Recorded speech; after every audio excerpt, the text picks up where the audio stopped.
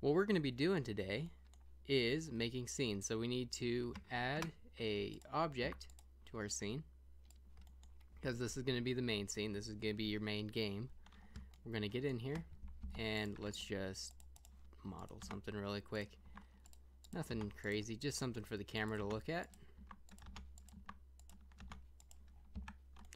Yeah, okay. It's kind of interesting, I guess.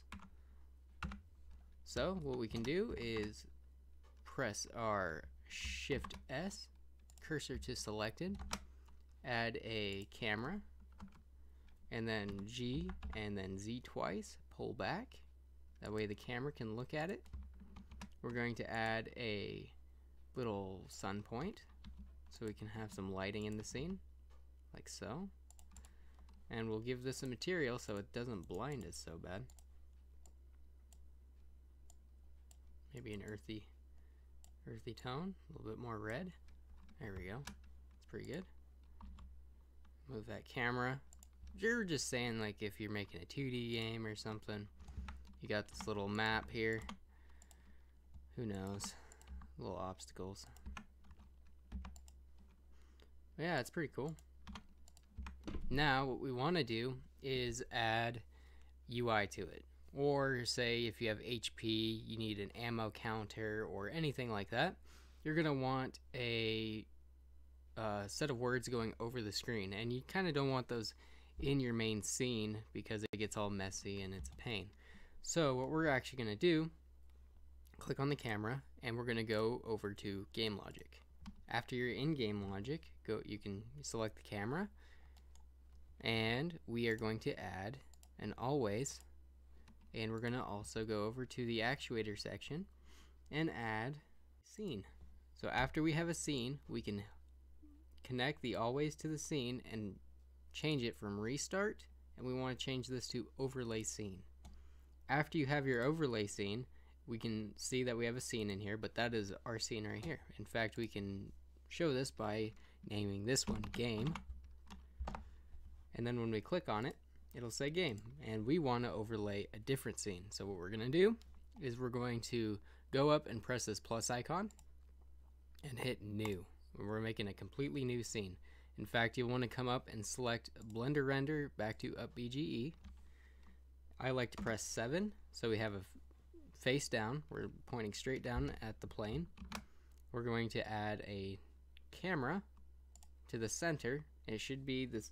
It should be in the center by default. If not, you can press Shift S and then go cursor to center.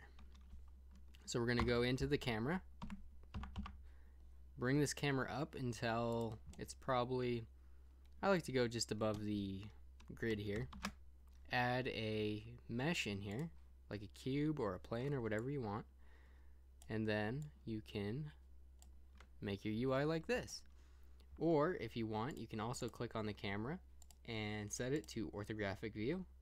Go to the orthographic scale and scale it up to like 20 or something like that. In fact, we actually need to go even higher.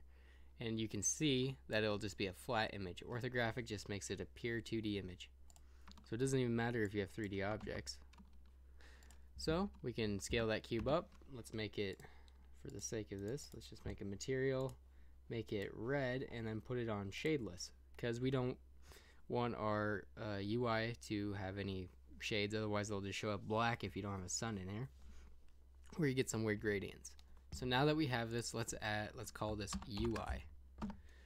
Then we can select our game, so we get back to our game, and add the overlay setting to UI. But now that it is all set up, if we press P to start the runtime, it shows up in our scene. You can see it behind all of my nonsense there, or the frames and everything. So this is pretty cool. We got our, I guess you could call it a health bar in the background, and that's how you do simple scenes. And you can do more advanced stuff like making it so the HP bar actually works, and I'm gonna come out with a video showing how I do that in my debug video. But for this simple video, we're just going through scenes and how all the scenes work. So now that we have a simple game scene here, what if we want to make, say, a game over scene? So we can actually click on our camera and go and add a, let's go keyboard, just for the testing phase. So we can add a K for our input. Then we can come over here and add a scene. So we want to make it so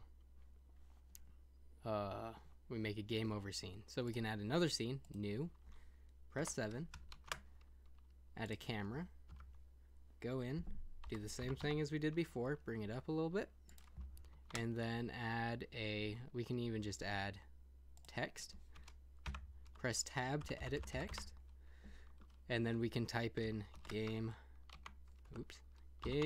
over. And then you can just center that in the screen, scale it up like so,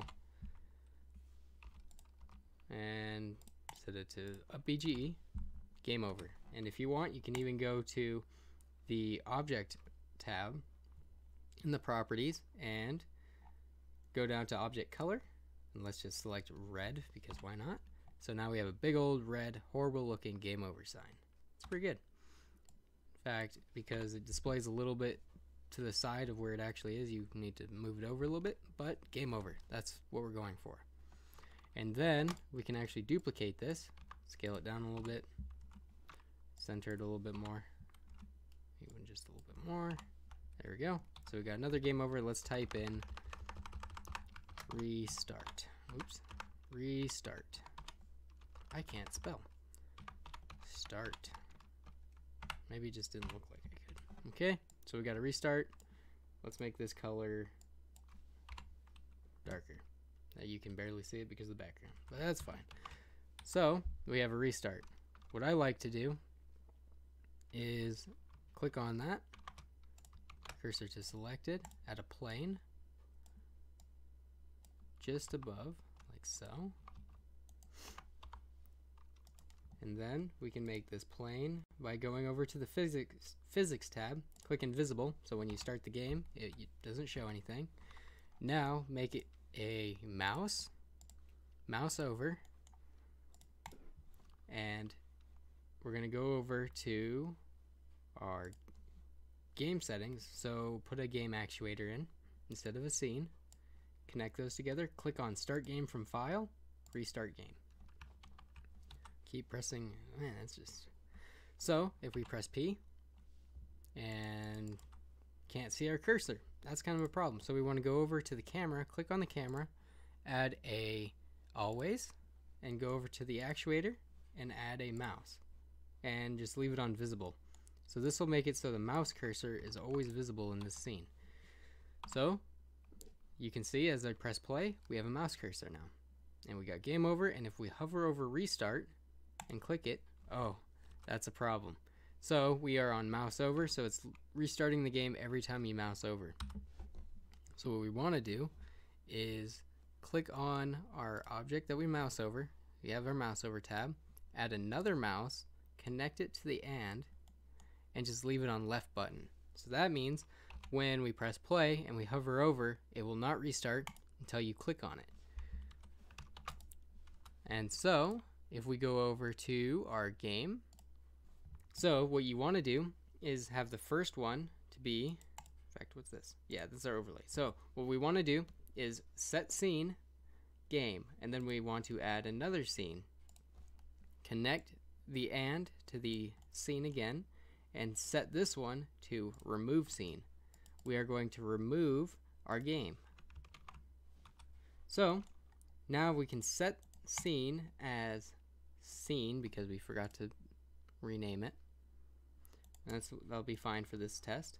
So we set the scene as scene and then remove our game. So that way we don't have the game running in the background while we're in our restart scene. So when we press P and then we press K, it'll bring us to the game over scene. We can hover over restart, click on restart, and it'll start it again.